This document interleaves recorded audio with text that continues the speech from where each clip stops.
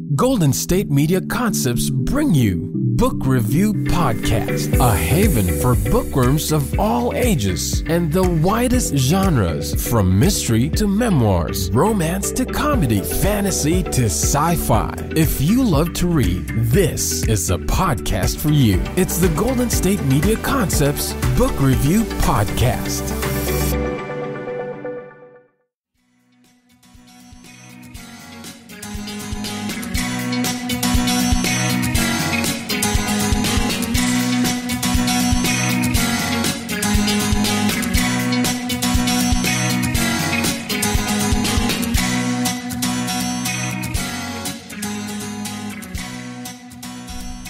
Hello and welcome to the GSMC Book Review Podcast, brought to you by the GSMC Podcast Network. I am your host, Sarah. I am happy to be with you for another author interview. I hope you're having a great day. Hope that you have some good weekend plans, whatever they might be, staying in, going out. You know what? I talked to somebody. I know I talk about the weather, but I'm old, cut me some slack. I talked to somebody recently, and she was in Wisconsin, and she said it was negative 22 where she was. And I said, oh my gosh, it's currently 68 right now. And I felt bad because that is a 90-degree temperature swing. We don't need a 90-degree temperature swing. We could have met happily somewhere. She could have been, warmer. We could have been a little colder. I would have been happy to send her 30 degrees so that she could, although my husband would not have been thrilled with 38, 68, 30 degrees. He would not have been happy. He likes the 68 in January, but yeah, she was like, I'm going to move to Northern California or Florida or someplace where it's not negative 22. And that, of course, was before you factor in the wind chill. So, wow, I'm used to I grew up in Montana. You know this. I know negative zero, or negative zero. I know negative below zero weather. I know this, and I understand that it happens, and I understand that there can be huge temperature swings. But it still baffles me, flabbergasts me, amazes me when I think that Wisconsin and California are not that far apart. But in terms of weather, that's pretty crazy. Random story, has absolutely nothing to do with what we're talking about today, but just thought I'd throw that out there and apologize for the weather that I'm having. If it's a 90-degree temperature difference from the weather that you're having, I'm so sorry. Let's talk about a book, specifically the book Centered, Autism, Basketball, and One Athlete's Dreams, written by Anthony Ianni and Rob Keast. Anthony is my guest today. Let me go ahead and give you the description from the back of the book. Sports fans will root for the underdog. Parents, teachers, and coaches will gain insight into the experience of an autistic child, and everyone will triumph in the achievements of Centered. They don't know me. They don't know what I'm capable of. Diagnosed with pervasive developmental disorder, a form of autism, as a toddler, Anthony Ianni wasn't expected to succeed in school or participate in sports, but he had other ideas. As a child, Ianni told anybody who would listen, including head coach Tom Izzo, that he would one day play for the Michigan State Spartans. Centered, Autism, Basketball, and One Athlete's Dreams is the first-hand account of a young man's social, academic, and athletic struggles and his determination to reach his goals. In this remarkable memoir, Ianni reflects on his experiences with both basketball and the autism spectrum. Centered, an inspirational sports story in the vein of Rudy, reveals Ianni to be unflinching in his honesty, generous in his gratitude, and gracious in his compassion.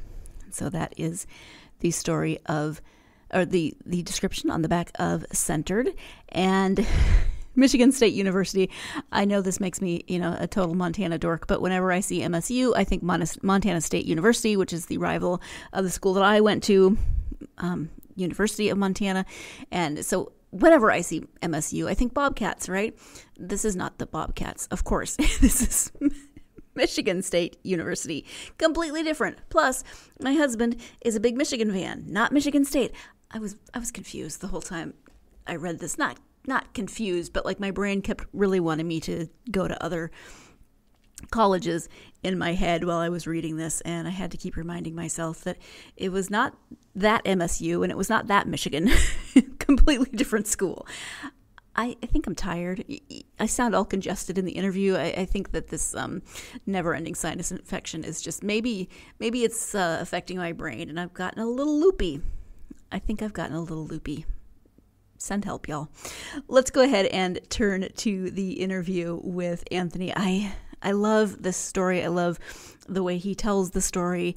I so enjoyed this book, and I am excited to share this interview with you. So let's go ahead and turn to the interview. Again, the book is called Centered: Autism, Basketball, and One Athlete's Dreams. The author is Anthony Ianni. Hey, Anthony, welcome to the podcast. Thanks for having me on. I'm very excited to be here. I'm happy to have you here. We're going to talk about your memoir. It's called Centered, Autism, Basketball, and One Athlete's Dreams. But before we get to the memoir, if you could, this is actually kind of a funny thing because I'm about to ask you to share a little bit about yourself, but it's a memoir, so you can be sharing a little bit about yourself. But that's, let's start with just sharing a little bit about yourself in terms of who you are and, letting my listeners get to know you a little bit. Absolutely. So I'm Anthony Ianni. I'm a national motivational speaker, self-advocate, and author. When I was 4 years old, I was diagnosed with pervasive developmental disorder, which is on the autism spectrum. And when I was 5 years old, a group of doctors and professionals had told my family that because I have a type of autism, I would barely succeed or achieve anything in my life. They told my family I would barely graduate from high school, never go to college, never be an athlete, and likely would end up in a group institution with other individuals like myself for the rest of my life. I wasn't told this story till my freshman year in high school, so that kind of became my motivation to go out and prove those people and then the other doubters and naysayers that had my life wrong.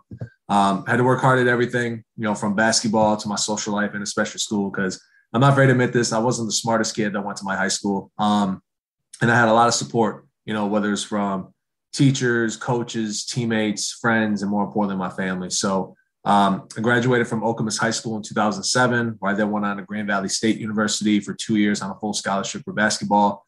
Things didn't quite work out for me there, so I decided to leave Grand Valley State to fulfill my ultimate lifelong dream, which was to play for Coach Tom Izzo and be a Michigan State Spartan. So I transferred to Michigan State, where I was a walk-on for 2 years. My senior year, Coach Izzo awarded me a full-ride scholarship. I was a part of 2 Big Ten championship teams, a team that won a Big Ten tournament title, a team that went to a Final Four, got to play with a great group of guys who to this day I'm proud to call all of them my brothers. But during my time at Michigan State, not only did I graduate with a bachelor's degree in sociology, but I also became the NCAA's first Division I college basketball player with an autism diagnosis. So now as a national speaker, I get to travel all over the country talking about my story, my book Centered, and as well as doing transitioning in life with autism presentations, as well as anti-bullying presentations as well. So I'm a very busy guy these days, especially with the pandemic going on, doing a lot of traveling. So it's just been nice to get back at it lately. Yeah, it's really a remarkable story. And actually some of the early chapters are kind of hard to read, just because you can feel how hard it was for you just trying to live your little kindergarten life, or, however old you were, and not understanding why people were being mean to you, or why they didn't understand why you were how you were, which was just, your daily life. It was hard for me to read some of that, and to read some of the opinions of people who didn't think that you would be able to do anything, just dismissing it so quickly. You were only 5, mm-hmm. and they're like, well, he's never going to graduate. He's never going to do this. He's never going to do that. I know some of that has changed a little bit, but I can imagine that it just depends on where you live in terms of how people react to autism diagnoses, or, how right. much they understand. So as you've gone through the process, and this is a little off, this isn't quite about the book, but have you noticed improvements in school systems and the way IEPs are written and the way children with autism are educated?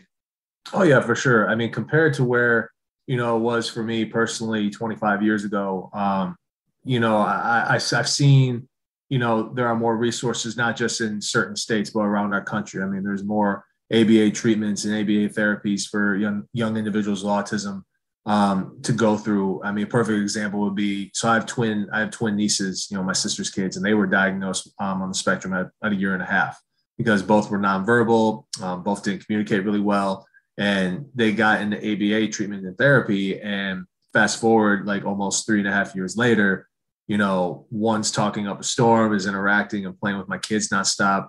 The other is still, she's starting to interact a little more.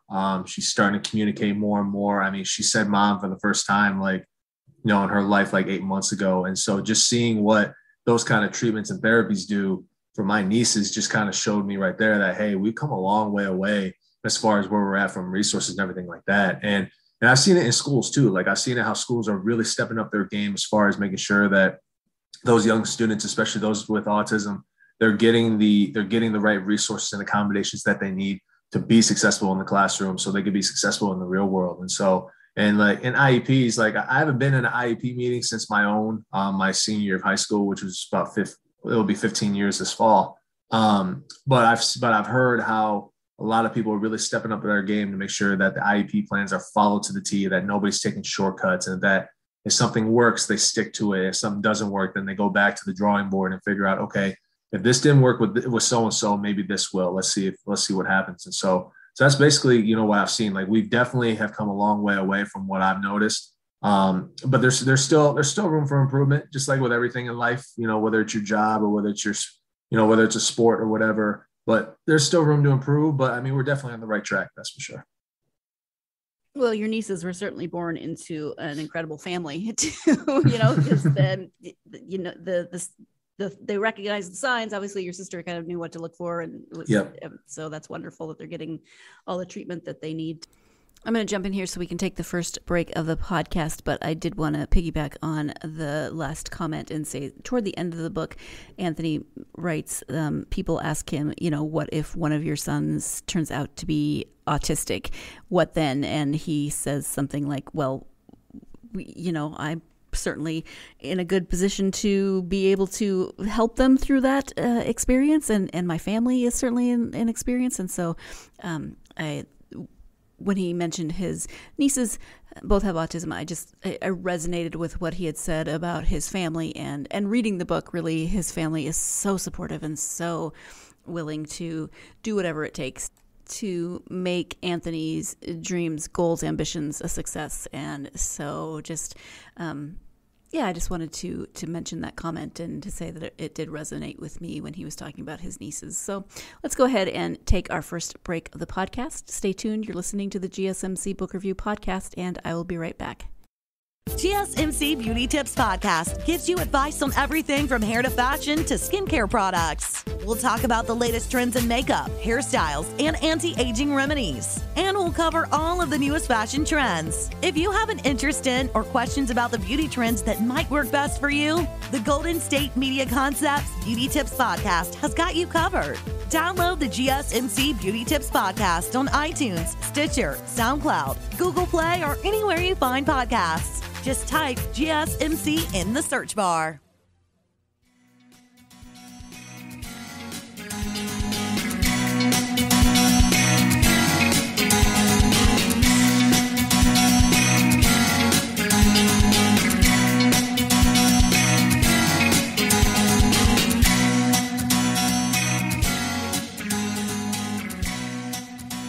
Welcome back to the GSMC Book Review Podcast. I am speaking today with author Anthony Ianni about his memoir, Centered: Autism, Basketball, and One Athlete's Dreams. Let's return to the interview. So again, the book is called Centered: Autism, Basketball, and One Athlete's Dreams. Can you talk about, obviously you're a speaker and you talk about this all the time, but then what went into the decision to write the memoir? So it was just people getting in my ear. As I mentioned, I'm on the road a lot, speaking in schools, doing a lot of anti-bullying presentations for grades 3 through 12. And it was about 7-8 years ago, I was speaking at a school in Macomb County here in Michigan. And one of the principals came up to me and said, hey, have you ever thought about, putting your entire life story in print? Because, my students have only maybe heard 1/4 of your life story here today, but I really think they could benefit more and more from the other potential stories that you may have growing up dealing with bullies, from your autism diagnosis to where you're at today, and even your times in Michigan State.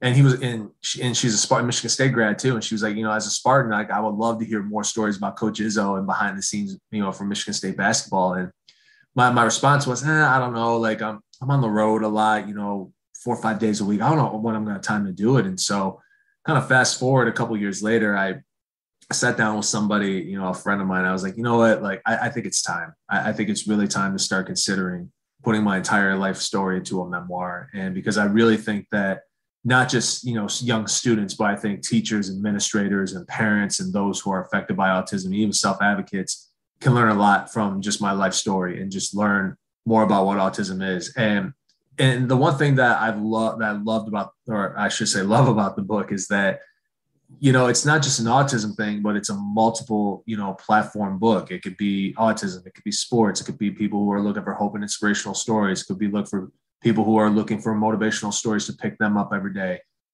People who just love a good underdog story. And so that was the one benefit about writing this book with my co-author, Rob Keese, was that we both knew that this book could really target multiple audiences, not just one specific audience with like the autism audience, but it could go beyond that. And that was one of the things why I also wanted to write this book, was not just to get my story out there, but to hit multiple audiences and target multiple people and educate them more about what autism is. And how did so you have a co-author, Rob Keese. How did that relationship work in terms of writing the memoir? Oh, it's fantastic.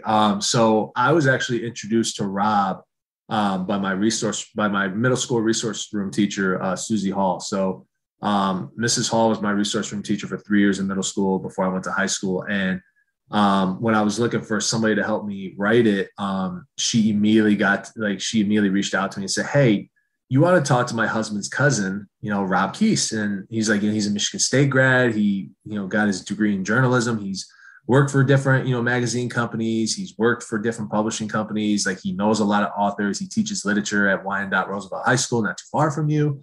I was like, yeah, give me his number. We'd love to meet him. So right when he and I first sat down, and we actually had lunch, that was our first meeting. When we sat down, we instantly connected. Like, not just because, we had a lot in common and, we're both Michigan State alums, but like, once Rob got a good understanding of my background and my story, and once he had more conversations with Mrs. Hall, like, he definitely understood, right away how impactful a story like this could be. And so we developed a plan together. We sat down. We did like 4 or 5 interviews, like, a couple months later, that were like 2-3 hours each. And just sitting there, Rob really got to understand me more. I got to understand him more about what he does and how he does things and what he likes to do. But he learned more about me and my background. So, but at the same time, when we did these interviews, like, it brought back a lot of memories for me. It really did. And so, but then, we would do the interviews, and then Rob would write up a chapter, and then I would read through the chapter, and then he'd say, "Hey, what do you think if we add this in there?" And then I would come back and go, "Let's try put this in here in this part of the chapter and see how it flows." And so we really did a lot of tag teaming on this thing. And so he had a lot of conversations with my family, my parents and my sister. He talked to a couple of friends of mine as well, just to get a better flow and idea of things. So, it's been a great partnership, and we're not done yet. I mean, he and I still have a couple more projects that we want to work on together again. And, so not only did it end up being a partnership between us, but it ended up becoming a very good friendship as well that we continue to this day. And so, and I think the one thing that has really made our relationship and partnership really good is just the constant communication we have with each other, whether it's through emails, phone calls, and texts. Like, he would call me at like 10 o'clock at night, asking me, certain questions about things. I would call him at 11 o'clock at night and be like, "Hey, what do you think if we add this in the chapter? Or what do you think about this? The flow to me doesn't make sense here. What do you think if we did it this way?" And so, and that was the other thing. If somebody agreed on something, like, neither me or him snapped back at each other. Like, we listened to each other. We asked, why it didn't make sense or why things made sense. And so just having that constant communication is what really made our partnership, pretty darn successful, in my opinion, and why we both decided that we want to work on a couple more future projects together. Can you talk at all about what those future projects might be? Or is that no? So I don't want to get into too much detail, but, right now, Rob and I, for our second project, we actually have interviewed. So what I told Rob what I wanted to do was, Centered is always going to be an incredible book for me because it's my life story. But I told Rob the second thing I really wanted to work on was kind of doing a project where, we interview athletes on the autism spectrum and their families and coaches and talk about their experiences, what worked, what didn't work, why it was successful, why it wasn't successful. and basically kind of make this like an educational book for coaches and teachers and young student athletes with autism, or even just young student athletes in general, to understand, you know, what an individual with autism, an athlete with autism may go through on a daily basis. And not just that, but it could be a guidebook for coaches who may potentially have individuals one day that they may coach. And so, you know, we've interviewed about, 15 different young athletes with autism, either current or former. And so, it's just been really fun to enjoy. And so, this is the kind of my niche, if you will. I actually had a conversation with Dr. Temple Grandin about this back in November. And, I've always told people, Sarah, like, she's kind of that person I want to have the torch passed down to one day, because just like what she does and the incredible things she does for the autism community and just how inspirational she is to those in the community and outside the community, that's part of the reason why I got into this. What I do for self-advocacy and speaking is because of her. And I want to be that person that she passes the torch down to one day. And, she's known that for years. And so we both co-headlined a conference in Nebraska 2 months ago in Kearney, Nebraska. And so we went out to dinner afterwards, and she was just asking me how things were going. And I told her kind of what I told you about my second project, that my co-author and I are working on. And she asked me what it was about. And I told her, and she just looked at me and goes, "That right there is your niche." She said, "My niche is science and cattle. That's why I've been so successful doing what I'm doing. But that could be your niche, is sports and autism. Like, that's something that nobody else from a self-advocacy and from a speaking standpoint has done. Like, you could really kind of take off from there because of the second project." She's like, "I'll endorse it for you. I'll do whatever you want." So for my mentor and one of my role models and icons in my life, for her to say that to me, it really meant a lot, because that told me right there, like, hey, Senator is always going to be there. That's not going away. But this second project could be really the one that kind of gets you to this point as far as your career goes, as far as like your niche and everything like that. So we're really excited. We're really excited to be currently working on this. And so it's going to be a while before we get it published, because obviously we're still in the early stages. But, when I told Rob about, working on the second project, he didn't even hesitate. And, the third project I would like to do, it might be a couple of years before I even start it, is I do want to write a kid's book. That's my mom's dream right there, that she wants her son to do. And, I'm going to make my mom's dream a reality in a couple of years. An overarching, that's awesome. I mean, there's so many awesome things in what you just said, from, your mentor relationship and the encouragement that you're receiving, but also then writing the children's book for your mom, because your mom was such a huge advocate for you. And I'm so impressed with your parents, and especially your mom, because she kind of had the day-to-day feelings, with you, and trying to figure out how to make it so that you could function in the world with everyone else, I don't want to just in a way that made sense to you. And I really appreciated that about her. What I like about the book is that it talks about, obviously, your experiences as a child and going through school, but what we don't often hear about is that autistic children become autistic adults. And, they kind of, there's a lot of focus on autistic children. That's great. That needs to be talked about, and how we can integrate them into education. But that doesn't stop once you graduate from high school or college, or, whatever it is that you want to do. So I really appreciate that your book focuses beyond even high school, and that you're doing this work, bringing awareness, because, you don't just stop being autistic. No, you don't. You really don't. And that's the one thing that, I told Rob that I really wanted to hit home with, was that, I wanted to show folks that, just because I achieved all these great things in high school, and then achieved my dream and was able to do things in college that nobody ever thought would even be possible. Like, job's not, as Kobe Bryant once said in the NBA Finals in 2009, like, job's not finished. Job's not finished yet. So I'm always going to be, because people ask me all the time, like, do you still have autism? Like, is it gone? And I'm like, no, like, autism is always going to be a part of my life, no matter what. Like, you can't get rid of it. Like, and plus, like, I don't ever want to get rid of it, because I've always told people, Sarah, that if somebody had offered me a $5 million contract or a $10 million contract, saying, and in that contract, it goes, we'll pay you $10 million if you try this cure for autism. Like, it'll make everything in your life, like, be completely normal. You want to worry about the characteristics that you deal with on a daily basis, being on the autism spectrum. All you got to do is sign it. It's $10 million and it's yours. And I would tell people all the time, like, I would rip that contract up in that person's face, because I'm proud to be on the autism spectrum because autism is what made me into who I am today. Autism is what helped me make history not once, but twice in my life. And that's why I've always encouraged people on the autism spectrum to be proud of who you are, because, I was just like those young kids at their age. I dealt with those early struggles in my life. I dealt with the loud noises. I dealt with the overload of crowd noises and arena noises. Like, I've dealt with so many different things in my life that I've had to overcome. But I look back on those times and go, you know what? I understand what those kids go through. I understand what this individual may go through.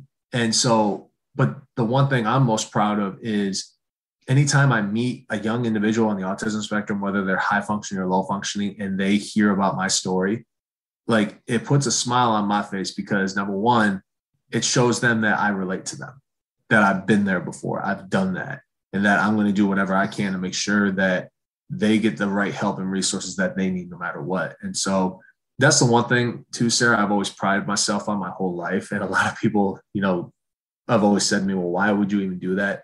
And what I pride myself a lot on in my life is I put a lot of people before myself. I put others before myself because I want to make sure that other people, whether I know them or not, are taken care of and make sure they're helped out before I am.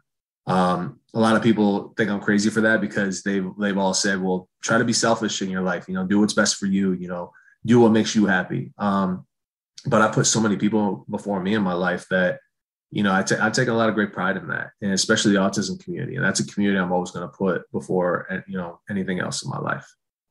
Time for our second break of the podcast, but stick around because we are going to talk about time travel, sort of. Not really, but stick around. You're listening to the GSMC Book Review Podcast, and I will be right back. Tired of searching the vast jungle of podcasts? Now listen close and hear this out. There's a podcast network that covers just about everything that you've been searching. Hey! The Golden State Media Concepts Podcast Network is here. Nothing less than a podcast bliss with endless hours of podcast coverage. From news, sports, music, fashion, cooking, entertainment, fantasy, football, and so much more. So stop lurking around and go straight out to the Golden State Media Concepts Podcast Network. Guaranteed to fill that podcast itch. Whatever it may be. Visit us at www.gsmcpodcast.com. Follow us on Facebook and Twitter, and download us on iTunes, SoundCloud, and Google Play.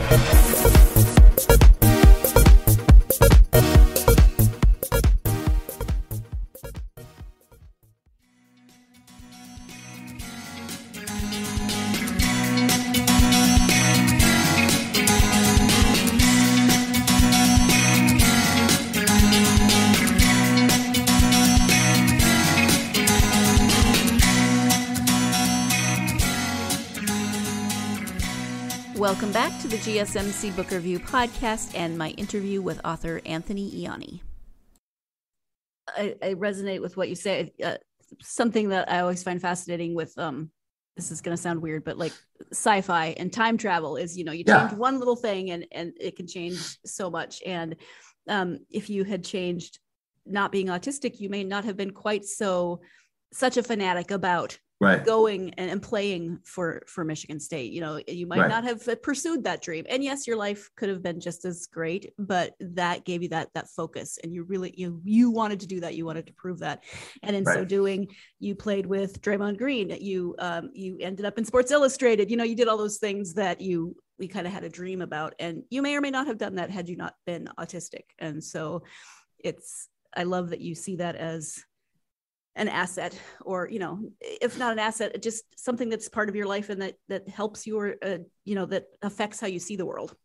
Right. Exactly. And, I call it more of a blessing than anything, because, I'm very Catholic. I'm not afraid to admit that, the good Lord blessed me with autism for a reason. And so, he puts me on a certain path in life for a reason. And, and you're right. Cause like one of my biggest strengths being on the autism spectrum is, when you give me something to focus on, I'm going to focus on it. And so that's why I was able to be so successful at basketball, in high school and in college, is that, when it came to the games or the practices, I was focused in I was zoned in the whole time. And so that's why I was able to have that success. Now, if I was on the autism spectrum, I wouldn't say that I wouldn't have had that focus, because I still would have focused. But I think being on the autism spectrum made that focus level even more even better for me, to be honest. And so, but yeah, like I said, I'm always going to say, loud and proud that I'm proud to have autism. Do you have advice for someone who may want to write a memoir, especially someone on the autism spectrum who might want to write about their experiences? So my advice would be, find your reasoning and passion for that memoir or for that book, because, early on, when people were getting in my ear, like, oh, do this, do that, I was just like, I don't know. Like when I finally got my reasoning as to why I was writing my memoir, why I was writing, my book with Rob, when I finally got my reasons as to why, which was to get my story out there, to educate people more about what autism is, to continue to give people hope, motivation, and inspiration in the world today.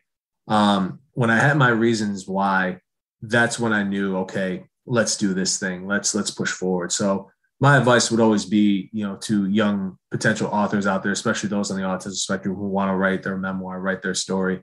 Make sure you have your reasons for doing it. Like, don't just do it because you want to write a book. Don't just do it because you want to get your story out there. Like, do it because you want to educate people more about what autism is. You want to talk about your stories, your struggles, so people don't go through the same things that you may have gone through in your life. Or, teachers and administrators can learn more from your struggles. And so they could take your life story and bring them back to the classroom of the real world. And so make sure you have good reasonings for it. And because I know there are some out there that just want to make a buck or two, off their book. And, I didn't get into this to make a buck or two. That's the last thing I worry about is like how much like my paychecks are going to be from selling my books. Like, I don't worry about that. Because people ask me all the time, Sarah, like, oh, how the sales going? Where are you ranked at on Amazon? Is it a bestseller yet? And I'm just like, don't worry about that. Like, if that happens, great, cool. I mean, that's another blessing right there for me. Like, so I don't worry about that stuff. The only thing I worry about is, as long as people like it, as long as people are learning from it, as long as people get something out of it, whether it's just one thing, that's all that matters to me. And so, but, write your story and your memoir for your reasonings, and make sure you have a lot of love and passion when you write it out. Thank you. Is there one particular story that you tend to highlight in when you speak with people, or is there one particular story from the book that you would like to highlight here? I don't know if it's kind of an overarching story, or if there's one specific story that you share more than others. Oh man. I think for me, whenever I speak, like I talk about multiple stories that are in that book. But I think for me personally, I think my favorite from the book, I don't share it a whole lot, but I'm going to start needing to start sharing it more and more eventually, was the day that I received my full ride scholarship from Coach Izzo. And it was like 2 days before class started. And we had a team meeting, and he brought me in his office afterwards, and he looked at me and goes, I just want to let you know I'm 99.9% sure that you're going to be on scholarship starting tomorrow. And so I didn't know what to say. I just thanked him. He thanked me for all the hard work that I do, and just continue. He was like, just because this is part of your dream, you're on scholarship now, doesn't mean the work is done. Like, I need you to continue to do what you're doing. And so, but I remember just going to my car, and I got in my car, and I immediately just started sobbing, because, that moment right there had everything right there in that moment said and screamed, your dream is now officially a reality. Your dream was to be here at Michigan State and play for Coach Izzo, but it was also to be here on a full ride scholarship, and here you are. And so, but that story to me also resonates to the scene in Rudy, about Rudy Rudiger and Notre Dame football, back in the early 90s. It was a great movie, and I still love it. And it's one of my favorites. And so there's a scene in that movie where he gets his final acceptance letter to Notre Dame, and he sits on a bench by the river there that just looks across campus and over at the Notre Dame Golden Tower there. And so the Golden Dome, they call it in South Bend. And so he reads it, he's accepted in Notre Dame, and he starts crying. And so that's a scene that I relate to right there. That was kind of like my Rudy scene, if you will. And so I know a lot of people have tried to compare my story to Rudy. Obviously, two completely different individuals, two completely different backgrounds and stories, but they are similar in a lot of ways. But that to me in the book Centered is one of my favorites because, you know, it compares those two scenes, those two moments, but it also really kind of shows like how important it was for me in that moment to be on scholarship and to finally see that my dream had been completely achieved for good. Can you talk a little bit more about Coach Izzo for people who maybe don't follow college basketball or who don't live anywhere near Michigan and just talk about the importance of not only his place in your life, but also his place in the life of MSU? Well, it's funny you say that, you know, if you're not from Michigan, you don't know who he is. Like I could tell you firsthand, Sarah, like I go to a lot of places. I've been to out in the middle of nowhere towns in Nebraska and people know who Tom Izzo is, which is, I mean, it's crazy. But I tell people all the time, like Tom Izzo outside of my father is one of the greatest individuals I know in my life. Just what he does for players, past and current, how much he cares about them. Like, you know, Draymond Green had a saying, and the saying was, you come to Michigan State as a kid and then you leave Michigan State as a man because of what him and his coaching staff do for you. Like, yes, they turn you into good basketball players. Some turn into great basketball players, but they also, him and especially Coach Izzo, he taught me more about life and character than anything. And I know that there are times where he's on the TV and he's like getting in guys' faces. He's like yelling at them, you know, pushing them all the time, like pushing them to be their best. I've always told people like that's Coach Izzo, the coach, because he wants his teams to be perfect. Like he wants you to play defense and offense perfect. He wants you to run the plays perfect, wants you to rebound perfect. So, no, that's just Tom Izzo, the basketball coach. But Tom Izzo, the man, has taught me more about character than anything. He taught me how to not only respect others, but respect yourself. He told me how to treat others with kindness and respect every day, making sure that you represent yourself, that you don't just represent yourself every day, you represent multiple things in your life.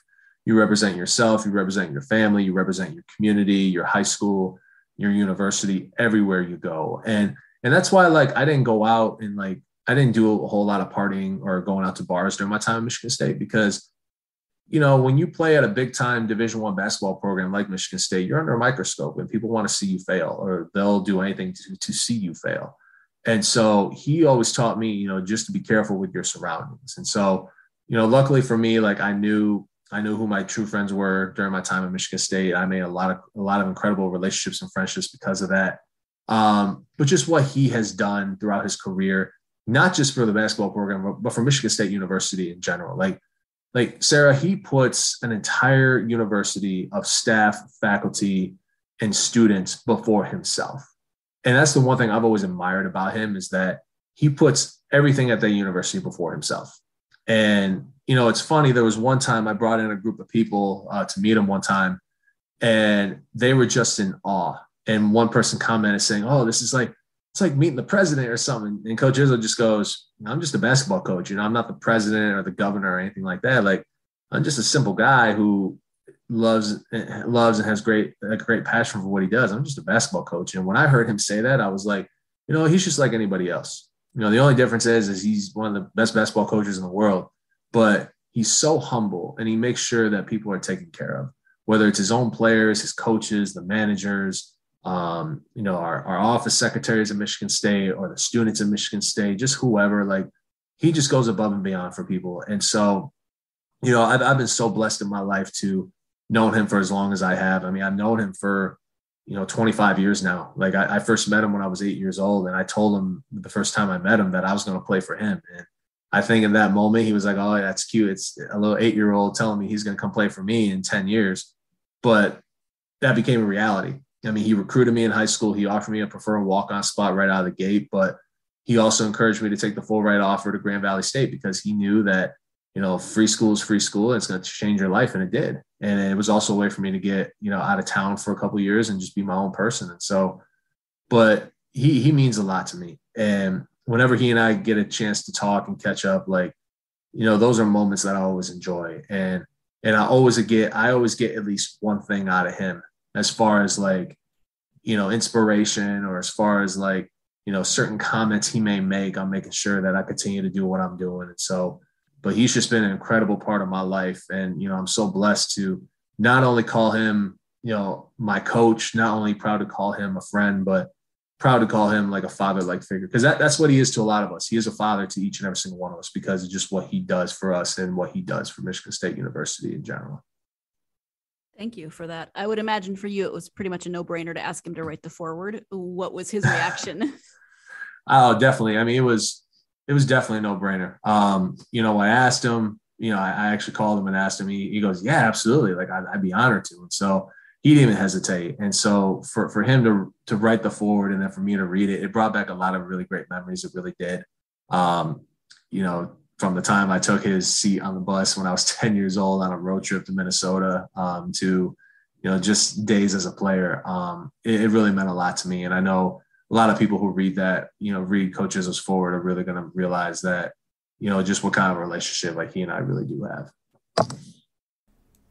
Time for our final break of the podcast. Stay tuned. You're listening to the GSMC Book Review Podcast, and I will be right back. Still on the search of that one true love? On the limbo in this crazy world of dating, marriage, relationships? Well, listen to the Golden State Media Concepts Relationship Podcast, your one-stop podcast for everything about relationships.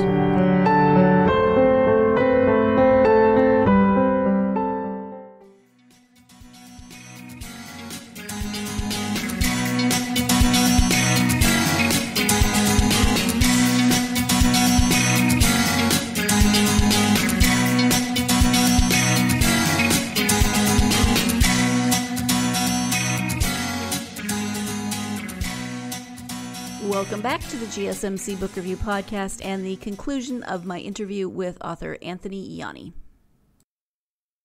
Are you a reader? Do you read for pleasure, or I always ask the question of my authors what they like to read. Do you have preferred genres or authors?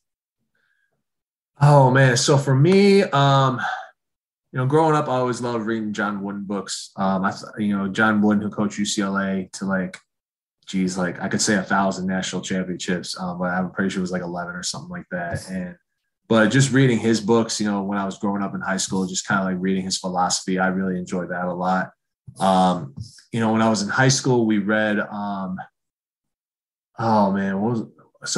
read The Great Gatsby when I was in high school. I really thought that was one of my favorite books to read in high school, especially.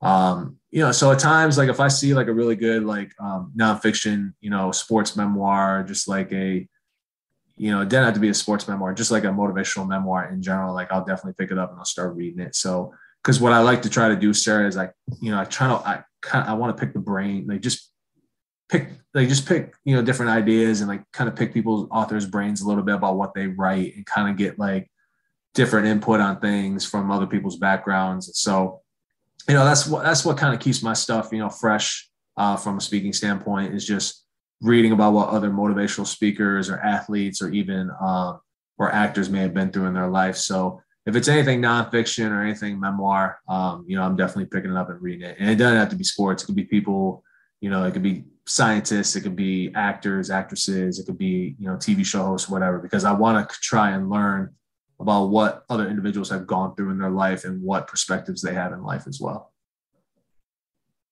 How about your kids? What are they reading these days?